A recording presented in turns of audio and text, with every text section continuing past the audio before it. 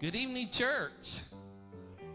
We are glad that you are with us tonight. Those that are in the house, those that are listening at home, we are so grateful that you have decided to worship with us tonight. And we are here to worship. We're not here to be seen. We're not here to be heard. We are here to hear from Him and to see Jesus. And I hope that's what you've come for tonight. I hope that's why you've tuned in. An old song of the church simply says, "Victory in Jesus." Let's sing together tonight.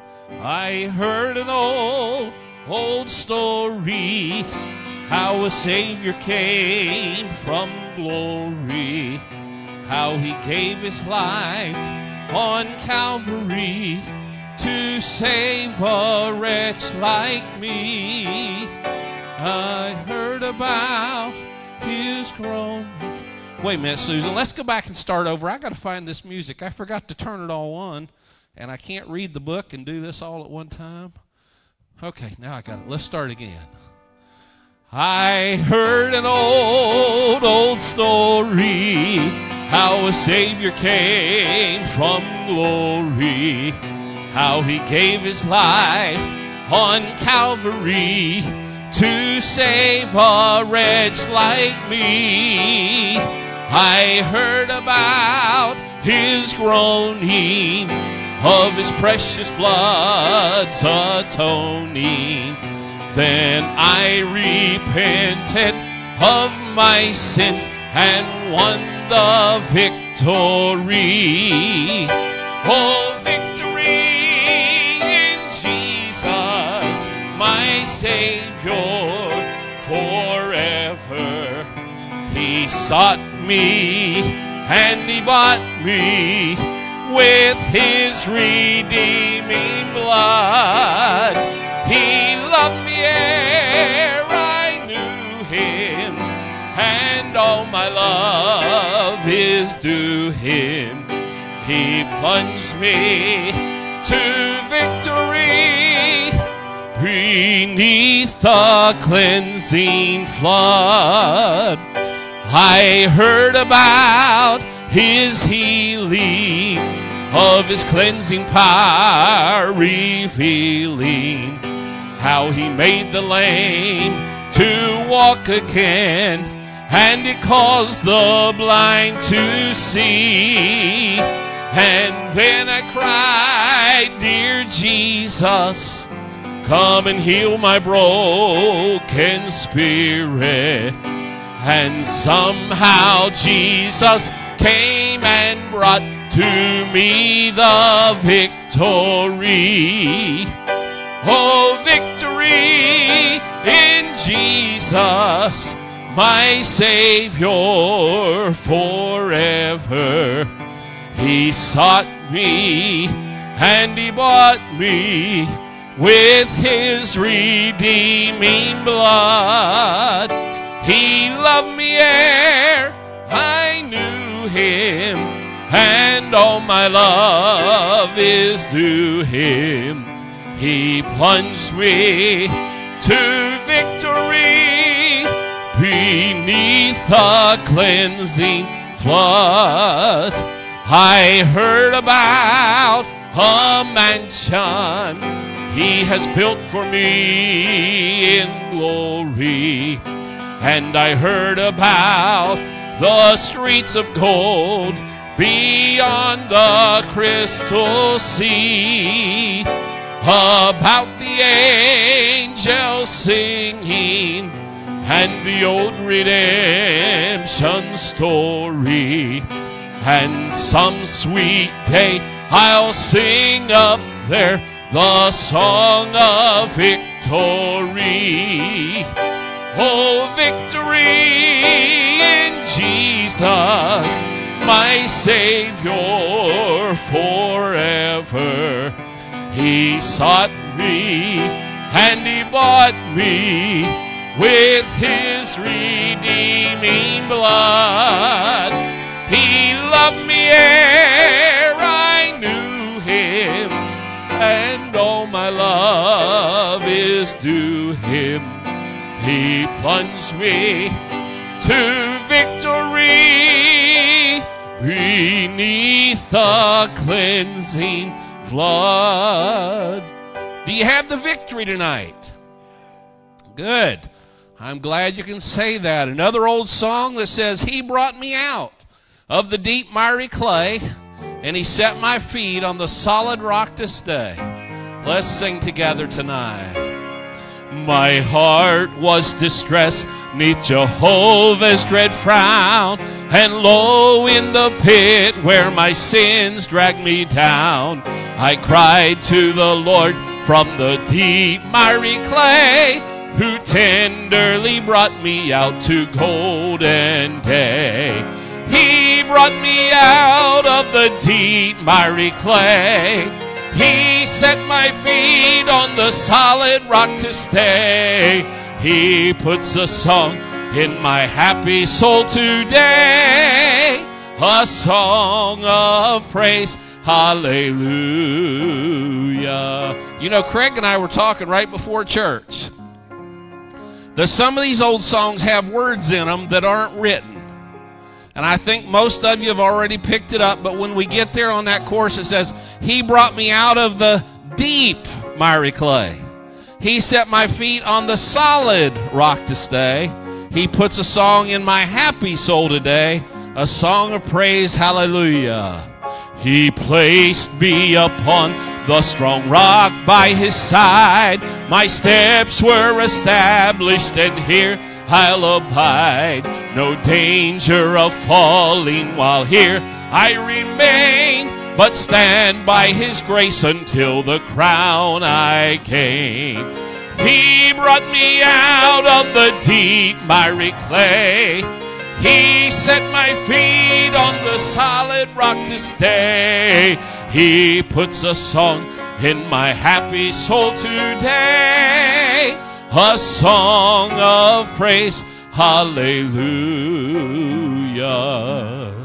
He gave me a song, 'twas a new song of praise. By day and by night His sweet notes I will raise. My heart's overflowing, I'm happy and free. I'll praise my Redeemer who has rescued me. He brought me out of the deep miry clay. He set my feet on the solid rock to stay.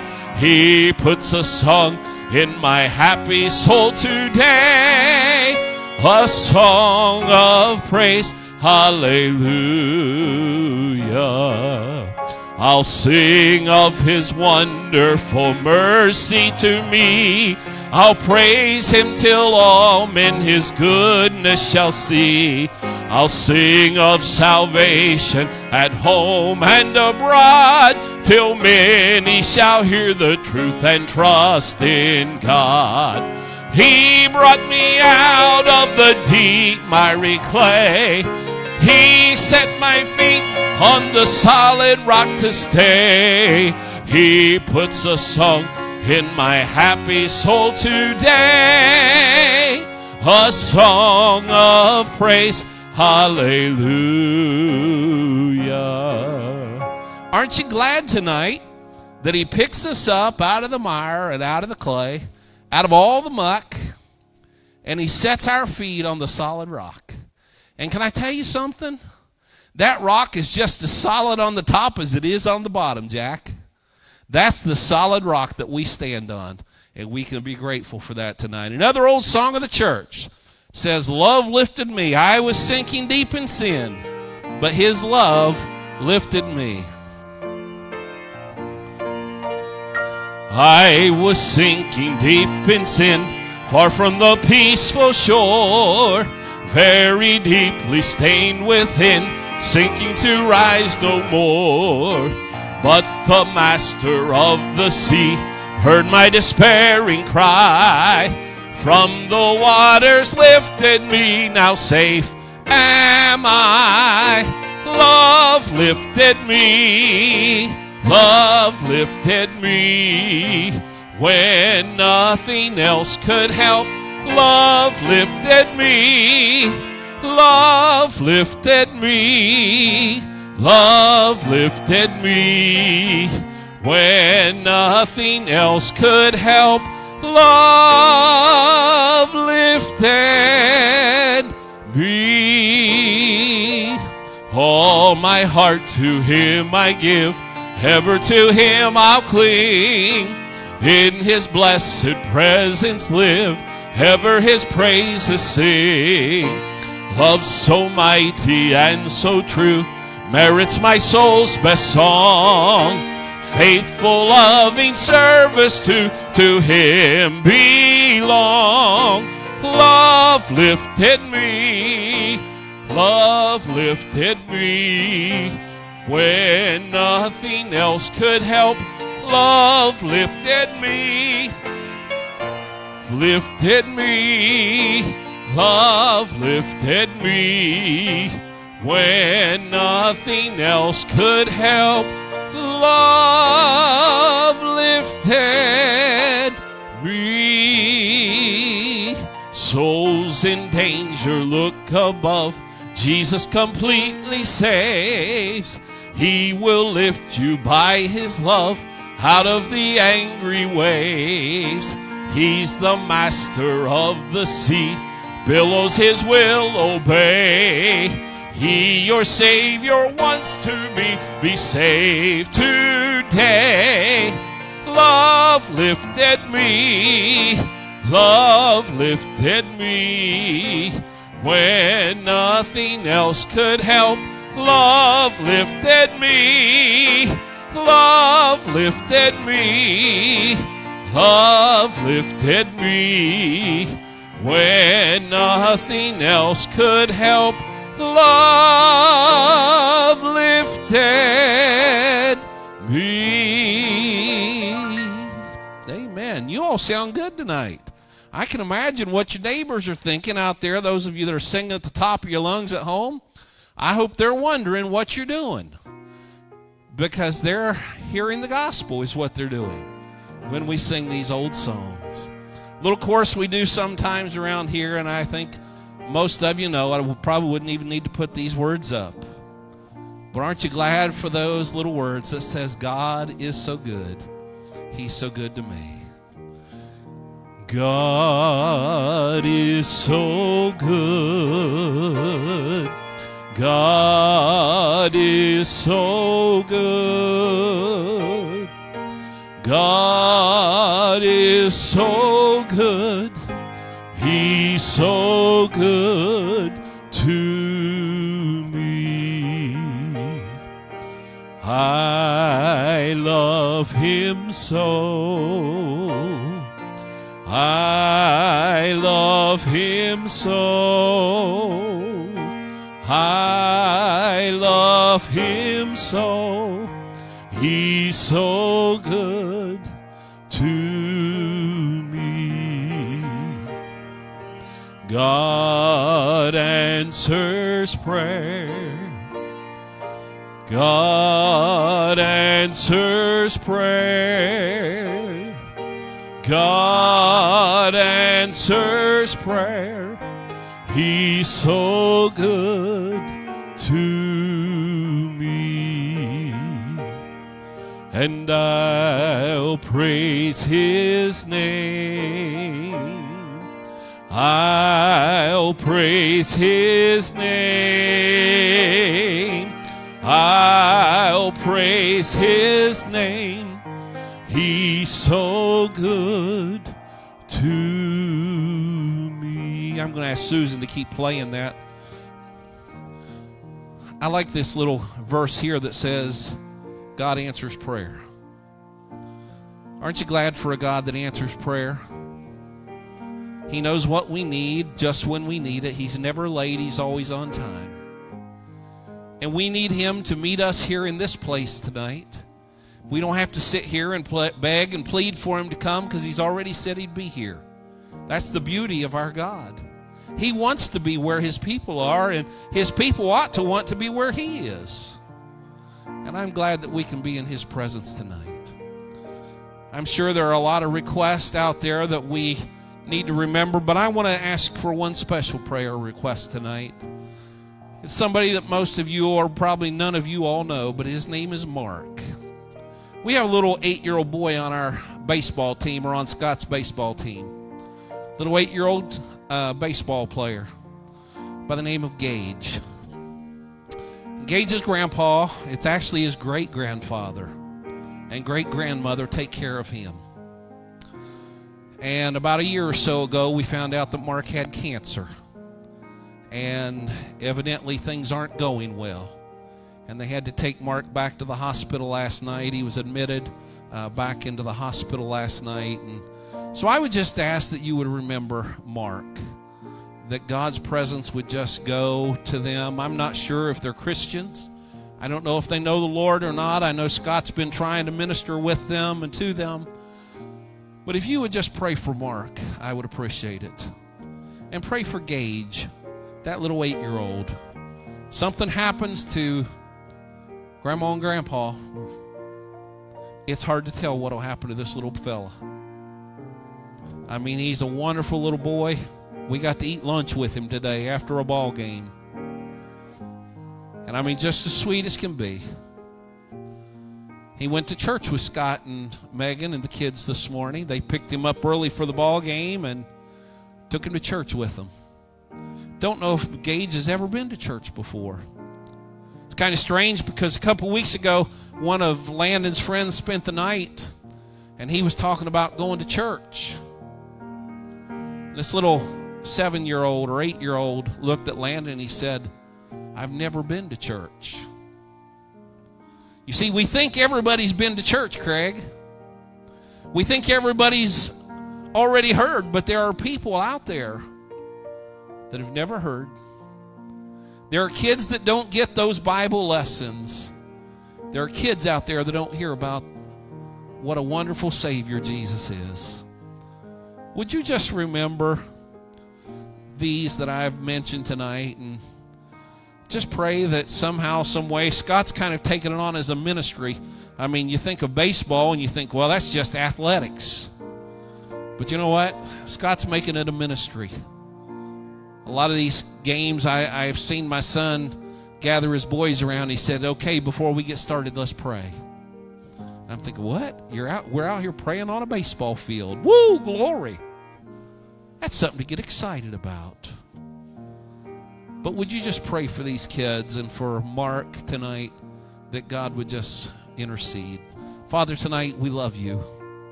And truly you are good. Far better to us than we'll ever begin to understand why you would love us so much and be so good to us. But we are grateful tonight for you. And Father, tonight we're grateful that you give victory. We're grateful tonight that you've picked us up out of the miry clay and set our feet on the solid rock. We're thankful tonight for the love that came down and lifted us up. And we can sing tonight that you've been so good to us. Father, tonight I pray for these requests. Father, I pray for Mark tonight laying in that hospital. We don't know how much more time he's got. Father, we don't know his spiritual state. But I pray, Father, that somehow, some way, that you would speak to his heart. And Father, that somehow, some way, you'd send somebody into that room to minister to him. Father, for Gage, for little DJ, for those ball players that my son is influencing out there on the ball field. Father, I pray that somehow, some way, that you would just speak to their little hearts and let them see that there's a God that loves them and a God that cares.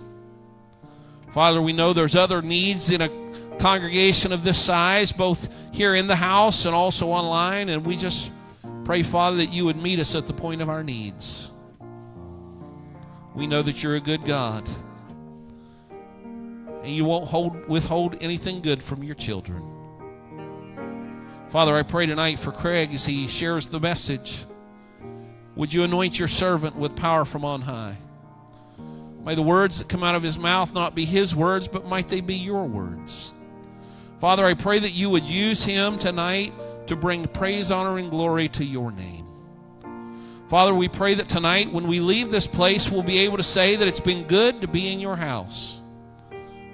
And Father, we just believe tonight that we'll be able to say that because you truly are good. In Jesus' name. God is so good. God is so good. God is so good. He's so good to me. Would you pray for Craig as he comes and shares the message this evening?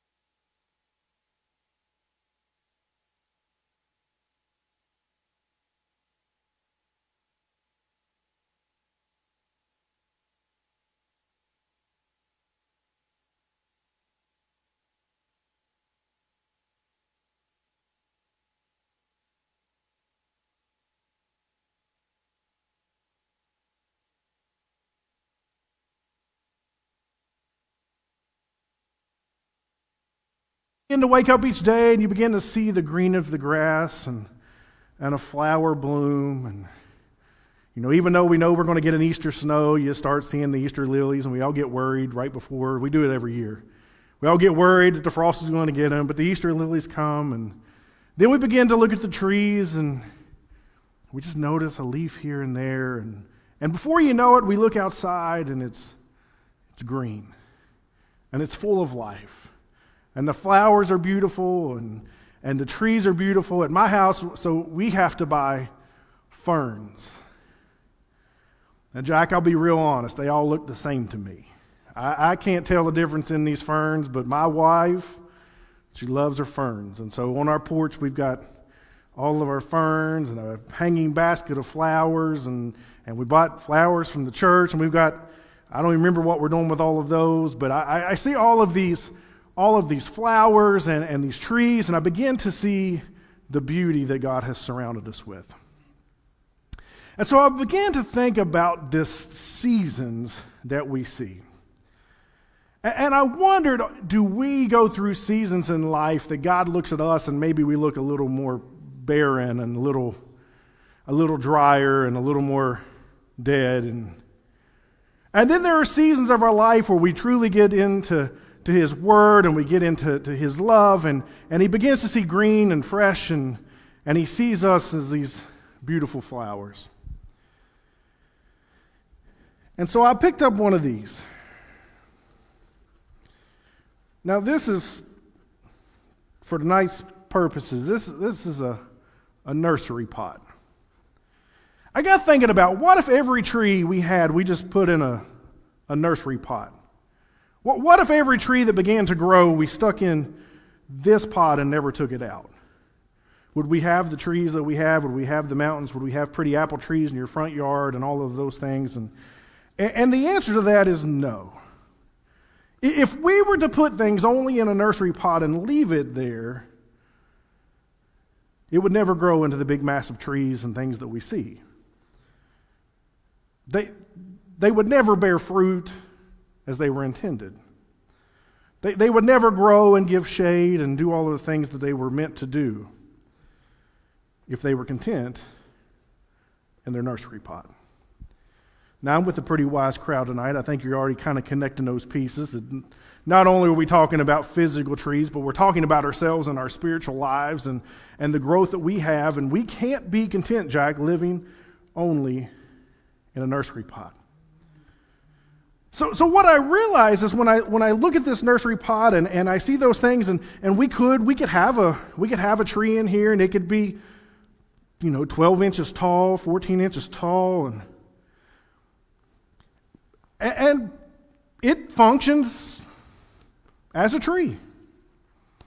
You could argue with me it's not a tree, it is a tree, but I would tell you if I planted an apple tree in there and it grew that tall, it functions as a tree. But what I want to challenge you tonight as we begin to think about the plants, and we begin to think of our growth, and we begin to think of how we need to be rooted, that we're not content with just functioning, but that we choose to flourish. I believe now more than ever in the world that we're in, there is so much darkness, there is so much sadness, there are people seeking so many things. We can't afford to live in the nursery pot any longer. We as a church can't be content in growing comfortably in this nursery pot.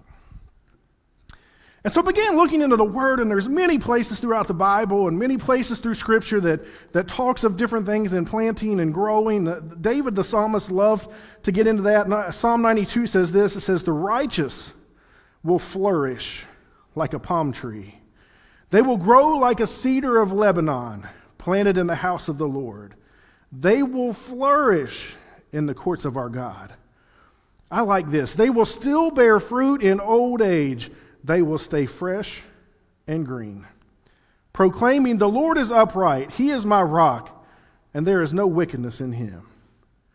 So it tells me the righteous will flourish like a palm tree. It will flourish in the courts of our God. And guess what, Jack? It never ages out. It doesn't get to a point where it no longer is of use. It says it still bears fruit in old age. I believe God sees it this way. It still stays fresh and green. Now, I believe our callings may change as we go through lives. I believe that God may have us here for a while and a season here for a while. And as we get older, maybe we can't do the things we did in our youth at 20 years old. Or maybe God has grown us and we have other opportunities and it's not the same as it was when we were 30 years old. But it still can be fresh. It can still be green. God still has a purpose for you. And it's not just to function. It's not just to be content being a tree. But he says, no matter the age, no matter where you are at in life, I want you to flourish. I want you to be fruitful. I want you to grow.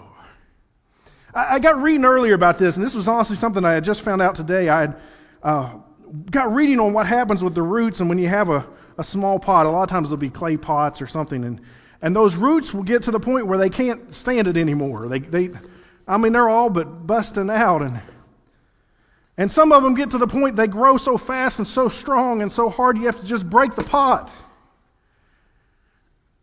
because it wants to get out so bad. It's not content any longer in the nursery pot. For it to grow and do the things that it is supposed to do, you have to get it out of the nursery pot.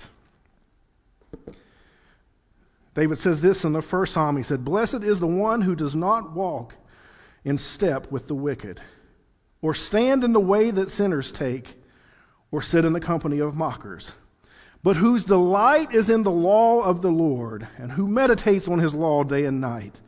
That person is like a tree planted by streams of water, which yields its fruits in season, and whose leaf does not wither. Whatever they do prospers." One of the things in this for me is as this tree begins to grow, it talks about being near the stream of water. See, water is an important source. You must have water to grow.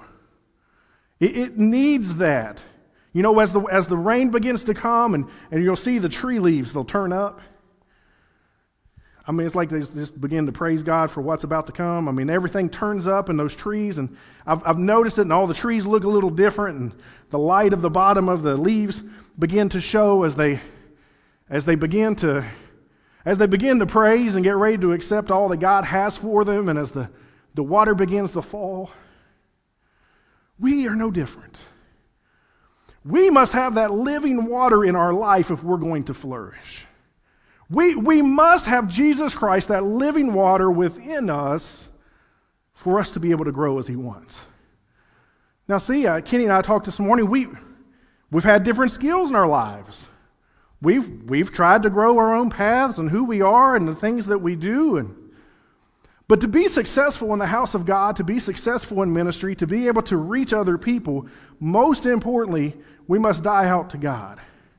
We must have that living water within us to be able to grow and not just function, but flourish. And so I watch some of these trees, I watch some of these plants, and I'm not content with just surviving. I get one chance at this life. I get one chance at this life. I mean, it's here today and it's gone tomorrow. The more I see and the more that we lose people that we love, and I have a daughter over there. We see these things, and life is just a vapor. I could choose, I guess, just to survive. I guess I could choose to live in the nursery pot and be content and never grow and just survive. But man, the more I've gotten in that living water, and the more I've decided to grow within him, and the more I've tried to seek his face, and in my troubles and in my tragedies and those parts of my life, the more that I have called out his name, I realize I can't just survive. I want to thrive. I love when God gives it to me in rhymes. That's not always on purpose, but sometimes it just jumps out there. And I said, God, that is exactly where I am in life. I do not want to just survive and function as a small tree. But God, I want to flourish and I want to thrive and be fruitful.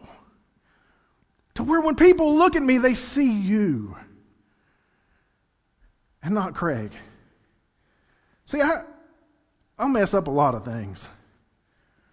I'm far from perfect. I don't know if any of y'all know this or not. You're far from perfect too.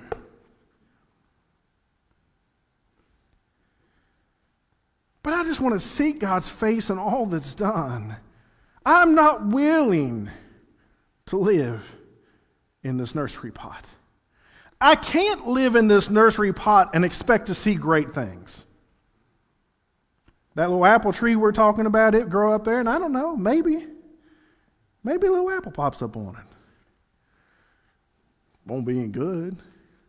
Won't be good for a whole lot.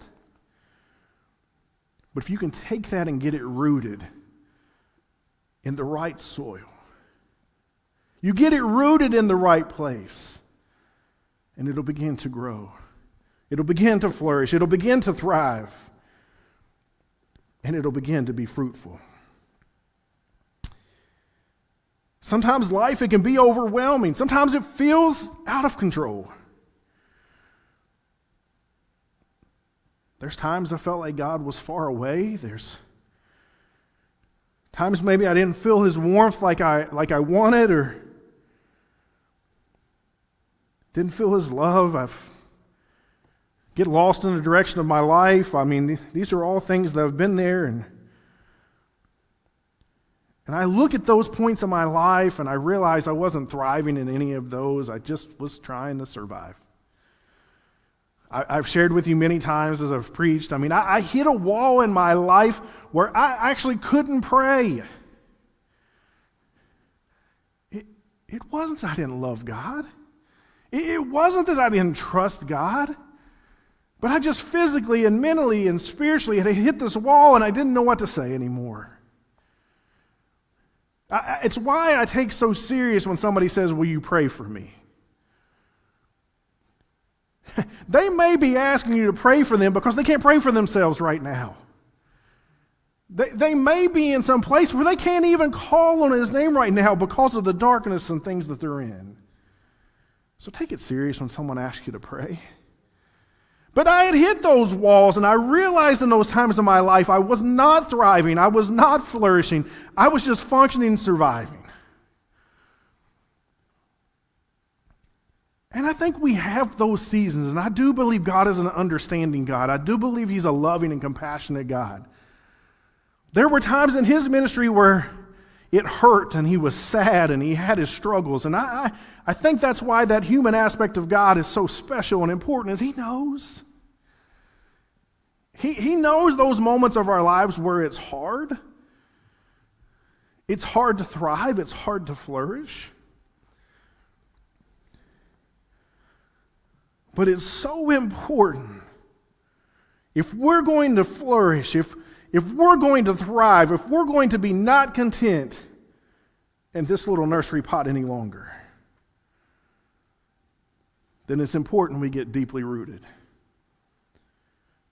Being deeply rooted in that proper soil, being deeply rooted in this church, being deeply rooted into His Word, being deeply rooted into a relationship with Christ.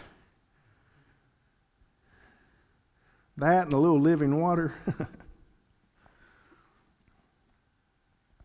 can allow us to be what we need to be. In Matthew chapter 13, we'll read Matthew chapter 13, beginning in verse 1. It says, "That same day Jesus went out of the house and sat by the lake. Such large crowds gathered around Him that He got into a boat and sat in it, while all the people stood on the shore.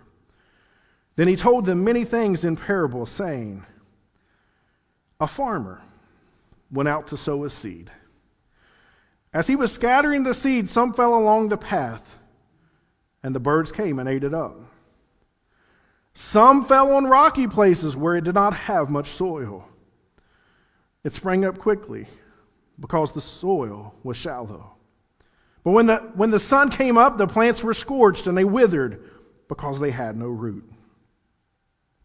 Other seeds fell among the thorns, which grew up and choked the plants." Verse 8 says this, "Still other seed fell on good soil, where it produced a crop 100, 60, or 30 times what was sown." And see, we could stop there and we could pick up on that and say, wow, there's some good stuff right there in that word. But then he goes on in verse 18. He says, "Listen then to what the parable of the sower means. When anyone hears the message about the kingdom and does not understand it, the evil one comes and he snatches away what was sown in his heart. This is the seed along the path. The one who received the seed that fell on rocky places is the man who hears the word and at once receives it with joy. But since he has no root, he lasts only a short time. When trouble or persecution comes because of the word, he quickly falls away." Verse 22. "The one who received the seed that fell among the thorns is the man who hears the word. But the worries of this life and the deceitfulness of wealth choke it, making it unfruitful. But the one who received the seed that fell on good soil, he's the man who hears the word and understands it. He produces the crop, yielding 100, 60, or 30 times what was sown." Now, can you imagine if our church, if the global church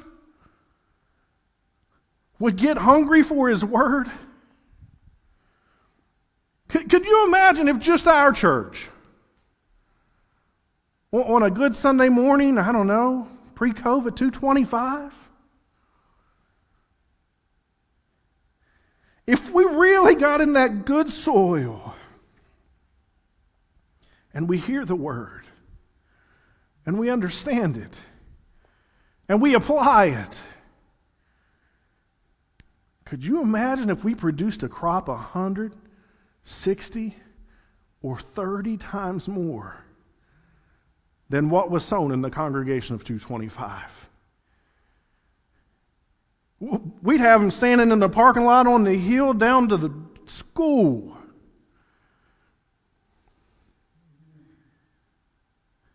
But I'm afraid we get content. I'm not beating up you all who are here tonight. You're here tonight.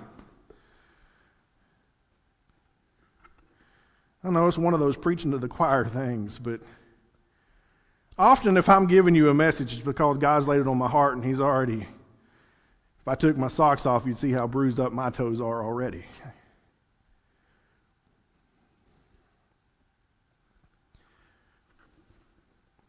I mean, I've hit the realization there's been many times in my life I've been just content in this. And I've used every excuse. God, you already have me doing this. God, I'm already doing this for you. I mean, I'm way out there for you, God. I'm right on the edge of my comfort zone. And He says, bust the pot. Bust the pot. Get deeply rooted in me and grow. Don't be content. Don't just survive. Don't just function. Flourish. Grow. Be fruitful. Do these things that I have asked you.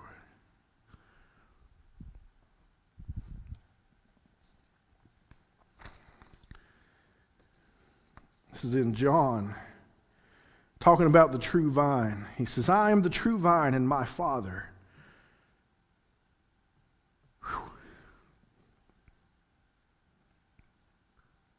He says, I am the true vine and my Father is the gardener.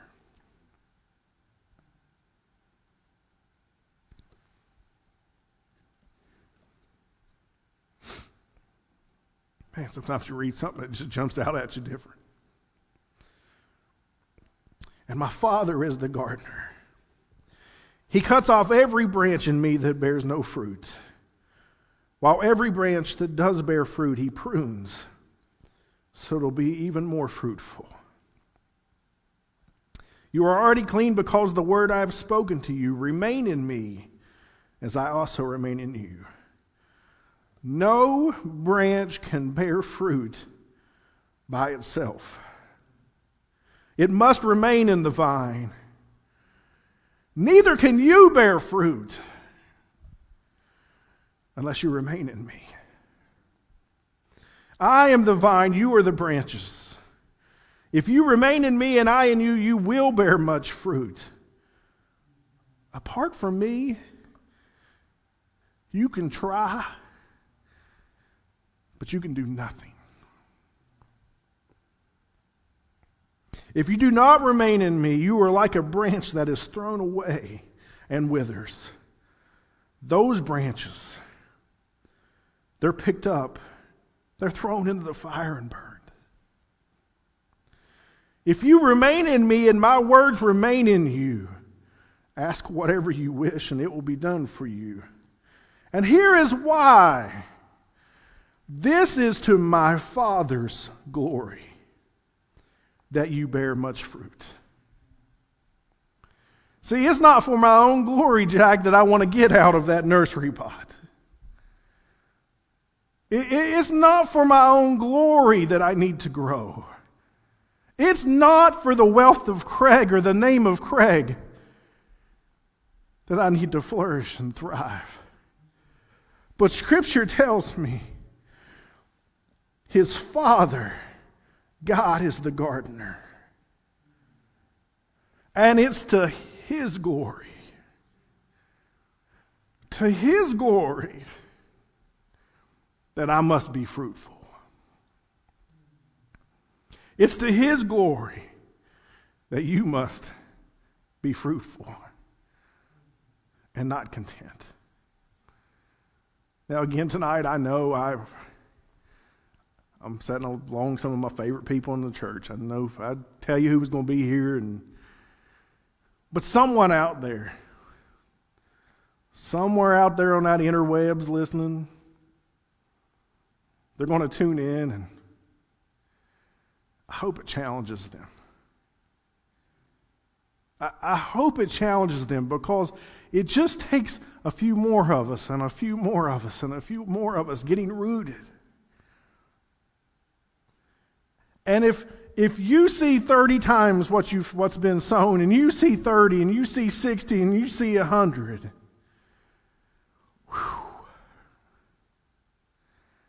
see, I don't know how it's going to work exactly in heaven, and you can just say this is Craig Petry's version, and if you don't agree, that's okay. But I'm going to have an eternity. I'd like to think I'm going to have some time to sit by the river. And one of them's going to walk over and say, see that one there? You sowed into that one. Do you see those bunch of kids running right there? Yep, you sowed into them too. Man, that's what it's all about. It is to the glory of the gardener, to the glory of our Father. Man, that's a good word, whether it came from me or not. I'm always so amazed. I can read and study and pray and not know how it's going to come out, but I sat down there and said the same prayer I say every time before I step up here. And I said, God, remove Craig. Remove me. And let us just see you. I pray you're challenged tonight. I pray whatever it is in your life that you've become content in, you get a little uncomfortable. And you just stay rooted in the good soil. And you take the living water and you flourish. Most gracious Heavenly Father, God, I just thank you for this evening, for the time we've had, God. I have felt your Spirit. God, it's so awesome. It's so awesome to be able to bring your word and get so much from it yourself. And God, I have been blessed by the things you've brought out tonight, God, that I didn't even think about. Didn't even cross my feeble little mind putting this together, God, but I thank you for weaving this together. God, for everyone here tonight, God, and most of all to bring you glory. So God, may we be not content to be in that little nursery pot any longer, God. May we grow. May we get rooted deep in your soil, God. May we flourish as a church, as a congregation, as individuals. God, as a country, may we flourish